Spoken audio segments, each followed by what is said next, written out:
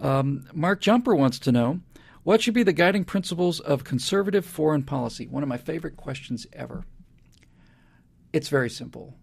America's foreign policy can be described in one word: freedom. Period. Freedom. That's Americans' foreign policy. It's consistent, it's predictable, it's moral, it's decent, it's appropriate, and it's right. Freedom. So, what's our position on what's going on in Syria? Assad needs to go. And when I say he needs to go because he's murdering his own people. Now, here's the difference between the virtual president and the actual president. The actual president says Assad needs to go. And he says this like he says, basically he sends him a strongly worded letter. And he says it in such a way that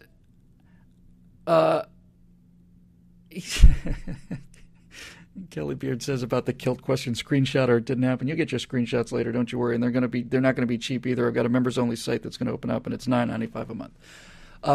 Now look, here's the situation on Syria. When Barack Obama talks about Syria, he talks about Syria as if he was a community organizer in Chicago. He's the president of the United States, the most powerful man in the world. If Assad wants to go, if he wants Assad to go, he can have Assad go, and he should have Assad go. I don't buy the Powell Doctrine for a second. This idea that you break it, you buy it, you get involved with a country, you decide you're going to go in there or do something or other, then you suddenly have to rebuild this country from scratch like we did in Iraq. I think that's utter, absolute insanity and nonsense. Virtual president of the United States would have Bashar Assad out of office within 48 hours because we would continue to launch cruise missiles at where we knew he was until he was dead. And that would be the end of that kind of oppression there. Then the question becomes, what would you do in his place? And having spoken and gotten to know just one of my favorite people in the whole wide world, Cynthia Farahat, who's on Facebook, and she's just one of the best people in the world. And Cynthia is fought this fight from age 22. She was an Egyptian dissident. She was on Mubarak's death list. She was on the Muslim Brotherhood's death wish from age 22. She ran an opposition party for 10 years in opposition to a government that routinely murdered people. And when she talks about dissidents and when she talks about resistance to totalitarian regimes, I listen to her and I believe her because she's been there. And every time I talk to Sin about things like the democracy movement in Egypt or in any other part of the world, forget about it. Forget about what country, whatever it is. Every time I talk to her about it, I am so astonished and so ashamed at how easy it would be for us to plant these seeds of freedom everywhere, and I mean without the cost of an American life. You could, without the cost of an American life, you could, through predator strikes, but really those are a little more finesse than we need in the early stages, through cruise missile strikes, through highly targeted JDAM strikes from B-2 bombers or whatever. Listen, I would do the same thing with Syria that I would do with any other threat to freedom and mass murder. I would tell Assad he's got 48 hours to vacate the country. If he leaves now, I'm not going to follow him, but he's got 48 hours to go. And if he didn't go, then I would start to launch immediate cruise missile strikes. First thing I would do is I would completely erode whatever air defense capabilities he has left. That alone ought to get the Syrian generals to shoot this miserable swine. But I'd take down the air defenses, and then once I had the air defenses down, I'd start cruise missile strikes only at command and control headquarters. Right? I try to get him as much as I can. And once we had the air defenses down, we wouldn't be, messing around with these little pinpricks that come from Tomahawk missiles. I'd put some B-2s over Syria. I'd find out where he is, and I'd put 2,000-pound JDAMs on every place I thought he was until he was dead. And then we'd see if they could have some free and fair elections, and we'd monitor those. And if it turns out they put a guy in place who was worse, then we'd do this again. What's my motivation for this? How dare I? How you can just hear the liberal heads exploding all across the country, right? How dare you? Listen, freedom is better than slavery. Living is better than being murdered.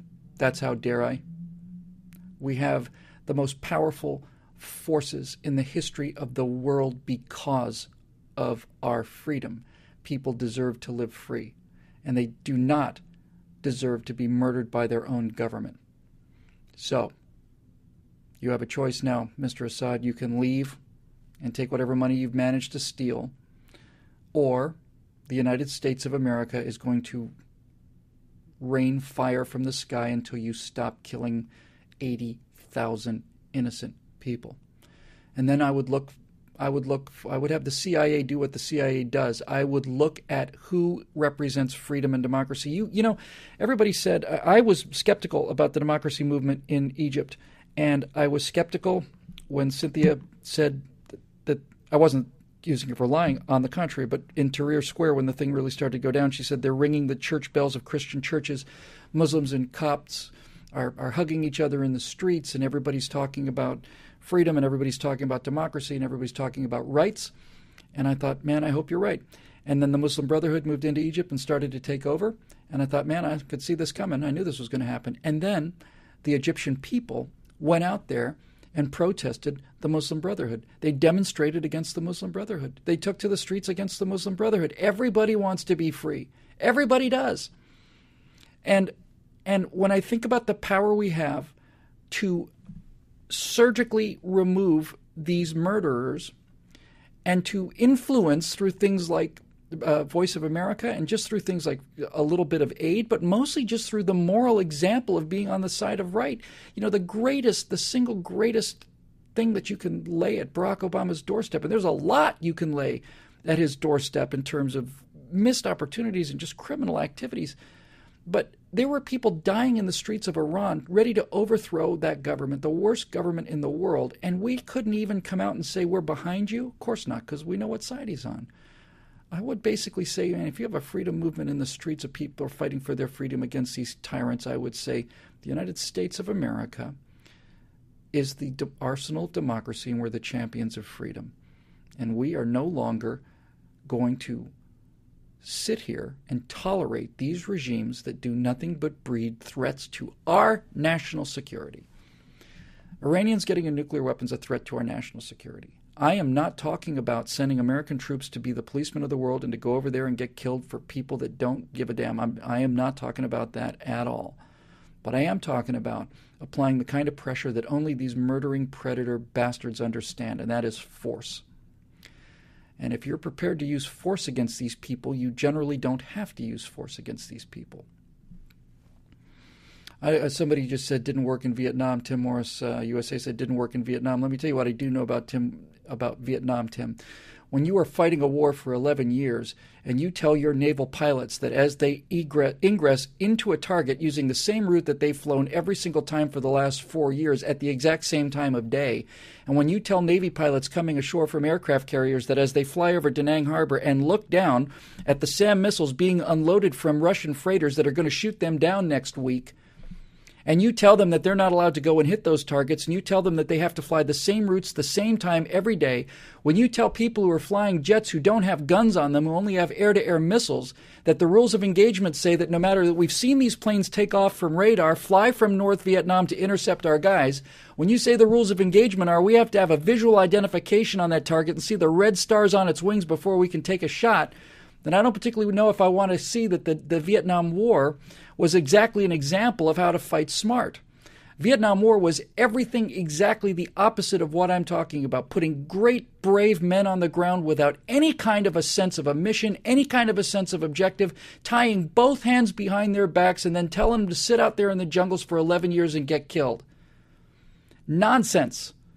Nonsense. That war was the clearest example I have ever seen of a victory that was thrown away, because every single time Lyndon Johnson would hit a North Vietnamese target to the degree where it hurt them, they started talking, and then the instant he would do that, he'd say a ceasefire. He'd try to show him how swell we were, what swell guys we were. You know, this war was over when Nixon started bombing Hanoi. Once he started bombing Hanoi, they refused to talk peace for 11 years, and Nixon put bombers over Hanoi with B-52s, and they were at the table like that. Like that. Creighton Abrams had a plan to take existing forces in theater, no extra troops, no extra nothing. This was in the last 6 months of the war before we got out of there.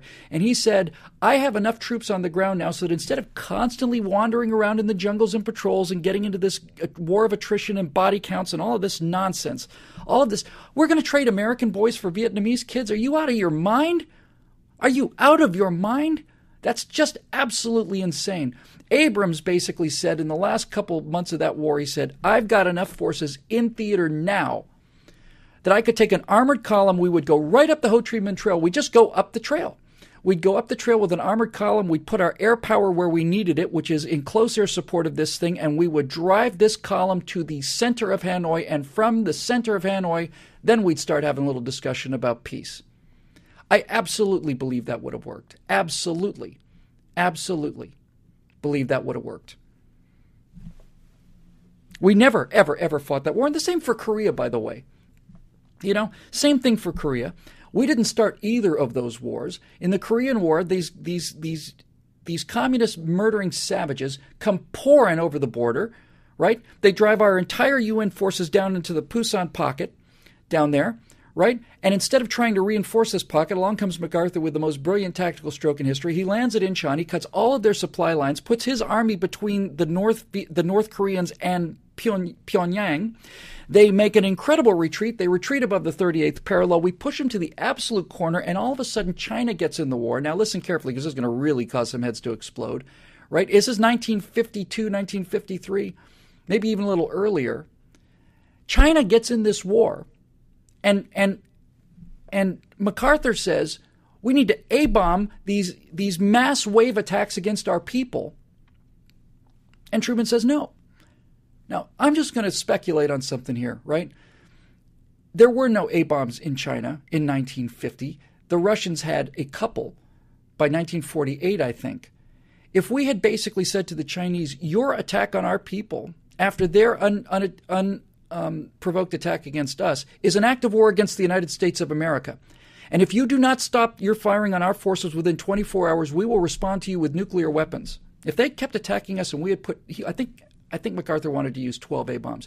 If he had put 12 A-bombs, not on Chinese cities, we're not talking about bombing Beijing or Shanghai. If he had put 12 atomic bombs on those mass Chinese forces in Korea, then there would not have been a Vietnam. And there wouldn't have been any of this nonsense. None of it. None of it would have happened. None. None.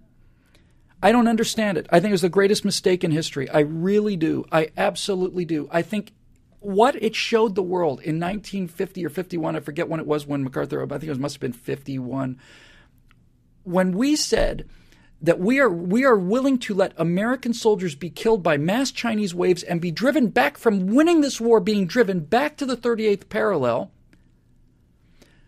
When we said we're not willing to use A-bombs to defend our people, that we'd rather have our soldiers be killed on the ground and driven back and frozen to death, that was a signal to the communists and to everybody else who was watching that we don't believe in ourselves and we don't believe in what we say we believe in, and all you have to do to America is just push us around as much as you want to. I think it was the catastrophic mistake of the 20th century. I'm sorry. And to those people say, oh, how dare you talk about bombing Chinese soldiers? Well, nobody had a problem shooting with 50 caliber machine guns. Nobody had problems dropping conventional bombs on those Chinese troops. A dead Chinese soldier is the same as any other dead Chinese soldier. I'd rather have dead Chinese soldiers than dead American soldiers. I'm a little old-fashioned in that regard. Right? Right? So what happens is you don't have the will to defend this society. You don't have the will to defend Western values. You don't have the will to defend freedoms. You don't have the will to defend America and everything America stands in. We didn't invade North Korea and we didn't invade China. When we don't have the will to defend ourselves, is it any wonder that we have all these problems out here today? I don't know. I don't understand it. I don't understand it. If MacArthur had called for bombing Beijing, that would have been a war crime in my opinion. They're putting troops against our troops. We're putting troops against their troops. I wasn't talking about doing that. But if they've got mass Chinese units in the field that are killing our guys in human wave attacks and taking victory from the jaws of snatching defeat from the jaws of victory and pushing us back and having all of our guys freeze to death and die out there. No one ever talks about Korea, those poor people. Those soldiers were amazing. They're freezing out there in the middle of nowhere, and we had the means to stop these people, and we didn't. So my foreign policy is freedom. You know what? That's freedom. You shouldn't do that to your people. I'm not going to say that we need to go and interfere in every single country's business. I'm not saying that at all. But I am saying that when Assad is murdering 80,000 of his own people and we can put some bombs onto Assad's head and see if that makes a difference, I'd be willing to do it. I would not be willing, under any circumstances, to put a U.S. invasion force in there and have our young men get killed for those people. You got to fight for your own freedom. We should be helping these people, and we should be doing things like unleashing the CIA and especially unleashing our propaganda outfits. Propaganda, by the way, is not necessarily a dirty word. I think when you talk about the propaganda that Voice of America did, was it just told the truth to the communist bloc, and people had hope. It gave them hope. Last thing I'll say on this subject in terms of Obama standing up to the Iranians, which he didn't do, but after the Cold War was over and the Iron Curtain fell and the Soviet Union fell, the one thing you heard from everywhere, but especially in places like Poland and Czechoslovakia and Hungary and all these other places, you heard people say that when Ronald Reagan said, "We're on your side," we knew we had a chance. It gave us hope. When Ronald Reagan and Margaret Thatcher and Pope John Paul II, when those three people said, no, you shouldn't have to live this way. This is a crime that you're living this way. And free people stand with you. That's what gave Solidarity the strength to do it. You never would have heard the name Lech Walesa. He would have been taken out and shot in the back of an alley someplace if Pope John Paul II hadn't gone up there basically and hugged and kissed that man and made him visible. Once he did that, figuratively even, game was over. Game was over. Anyway, that's foreign policy.